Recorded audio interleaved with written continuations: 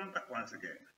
Today, I'll walk you through how to get started with Vue.js and ASP.NET Core using the Visual Studio 2022. By the end of this video, you will have a basic understanding of how to set up a project that combines these two technologies. But before we do so, please make sure you subscribe to the channel if you haven't. Also, like and share the video as well if you can. So let's get straight into it. Before we begin, we have to make sure that we have the following installed. You've got to make sure that you have Visual Studio 2022 or the later version of it, okay? And you got to make sure that you have Node.js and NPM as well. So let's have a look at it. If you've already installed a Visual Studio, let's open a Visual Studio installer and then click on modify. If you click on modify, you'll be taken to this part, yeah? So here, we have to make sure that we check this box, ASP.NET and web development.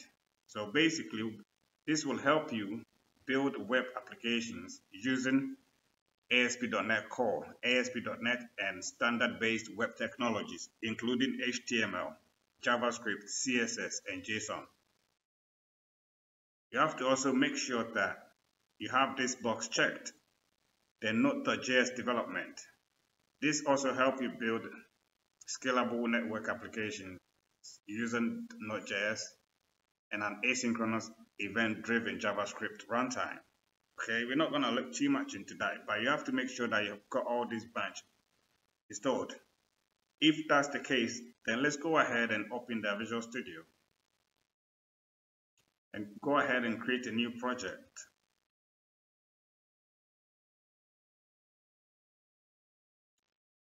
So here, obviously, we've got a bunch of projects that we can select, but let's go ahead and type in the Vue.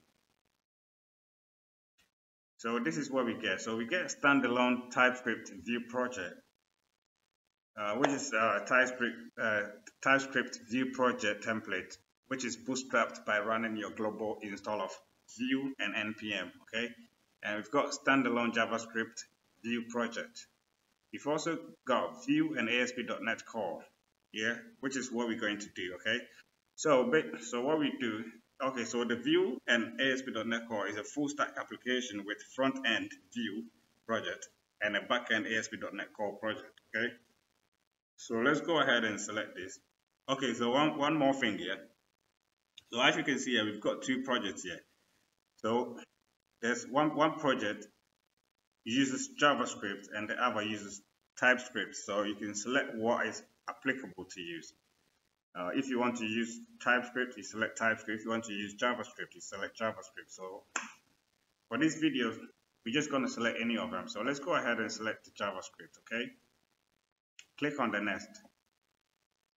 So here we can configure our project, yeah, by giving our project, a solution name, yeah. So this is a solution name that will let it return, okay. So we go ahead and click on next, and then create a new folder. So we check on this box, create a new folder, okay.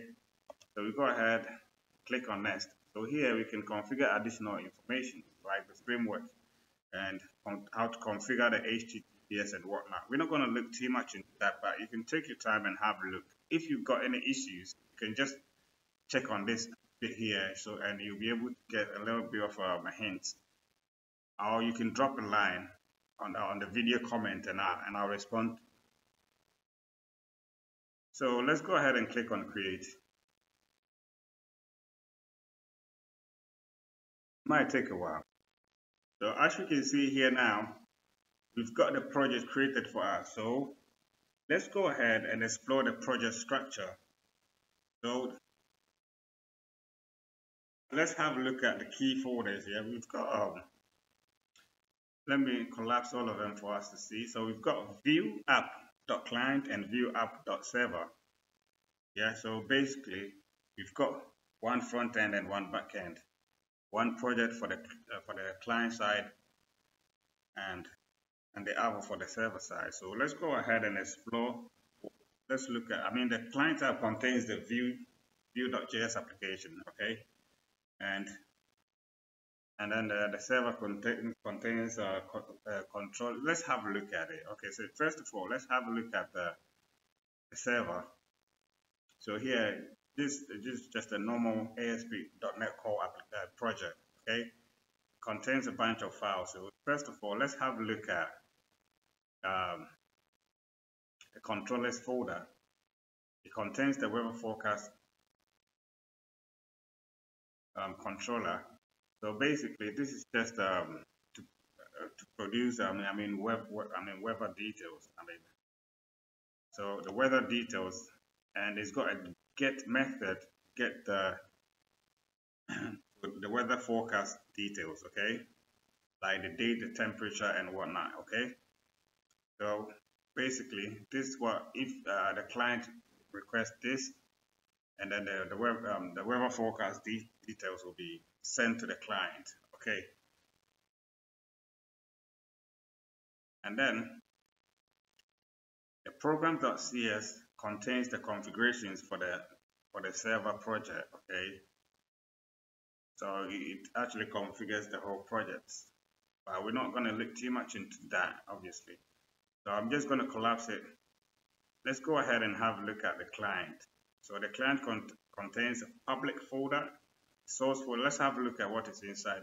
So the public folder contains the static files, like like the image and CSS and whatnot, yeah. And then the source contains, as you can see, we've got assets, got components, got the app view, and then the main.js. Okay, so first of all, let's have a look at the main.js. So this is just a very simple JavaScript to create the Vue app. Yeah. So let's have a look at the app.view. So this is what we get here. So basically, we have a very simple HTML inside the template. Yeah. And then we actually import the hello world from the component. So let's go ahead and have a look at what is inside the component. So as you can see, I've got hello world.view inside the components. Yeah. So as you can see here now, it's a very simple stuff.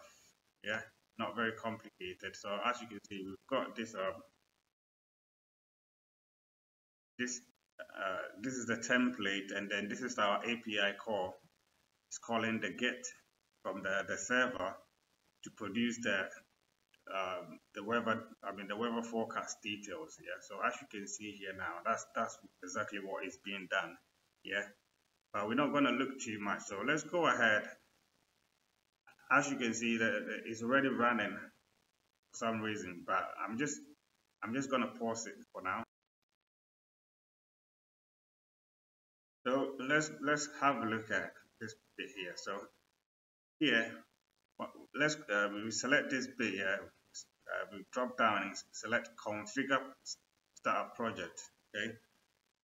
So as you can see here now, the both projects, it's configured it's configured for multiple startup projects. Okay.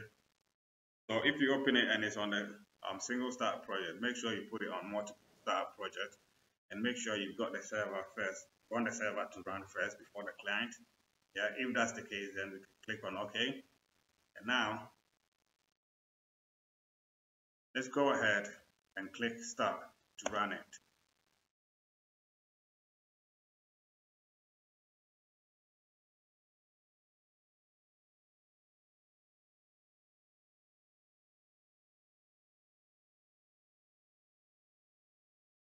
So as we can see here now, we've got the project running now. So this is the server. Everything is running fine.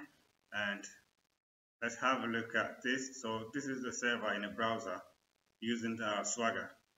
So basically, you can check the get the weather forecast details from here to see if everything is okay. Yeah, so you can check it from here.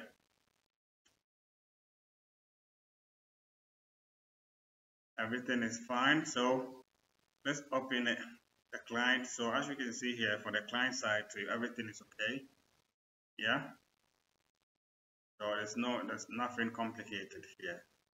Right. So I'm just going to leave this video here for now, but you can obviously explore it further yourself. So please, once again, if you're not subscribed to the channel, please make sure you do, because I've got lots of videos coming up. And have a lovely morning, afternoon, evening, wherever you are. Peace.